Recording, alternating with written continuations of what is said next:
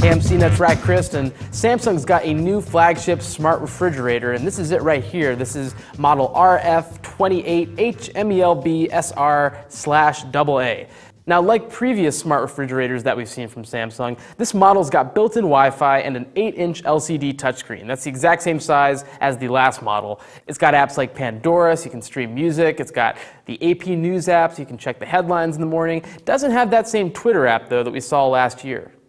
The big new feature this year is the phone mirroring aspect of this refrigerator. So if you've got a Samsung Galaxy S5 or a Note 3, you'll be able to mirror your phone screen directly onto the fridge. Now, I'm not sure you'd really want that. It might not be for everyone. It's got a kind of low resolution screen and not the greatest speakers, but it is an interesting feature because it's putting the smarts into your hands. The obvious use for that might be streaming a movie or watching a TV show on your phone and having it play on your fridge as you're cooking dinner. But if you can think of another smart use of the technology in this fridge and you can do it on your phone, you can see it on this screen. Now, you won't be able to access it on the screen. You can't use the touchpad to actually control your phone. That's a little bit disappointing. I would prefer that level of functionality. But there is an interesting level of user customizability with this, and that might be a step forward for the large smart appliance.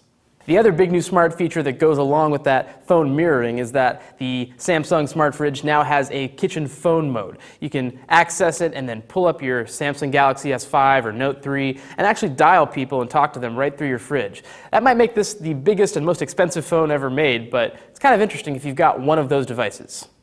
Now, we'll have a much more in-depth look at the phone mirroring and kitchen phone capabilities of this refrigerator once we do a full review in the coming months. But for now, the app is a little bit half-baked, and also, none of us on staff have an S5 or a Note 3, and that leaves us unable to even test these out if it wasn't half-baked. So that's kind of interesting. If you don't have one of those phones, if you're like us, you can't take full advantage of these new features, and this fridge probably isn't worth it. Now, aside from those new layers of smart functionality, the new Samsung Smart Fridge has a very similar set of features and capabilities to the last model we saw. It's got the same 28 cubic foot capacity inside, and it's got the same twin cooling system that keeps the refrigerator humid and the freezer dry. Another thing that's unchanged is this flex zone drawer in between the freezer and the fridge. You open it up and you've got 4 different modes for specific types of foods. You've also got this slider here that will help you organize things as you see fit. You can move it wherever you want.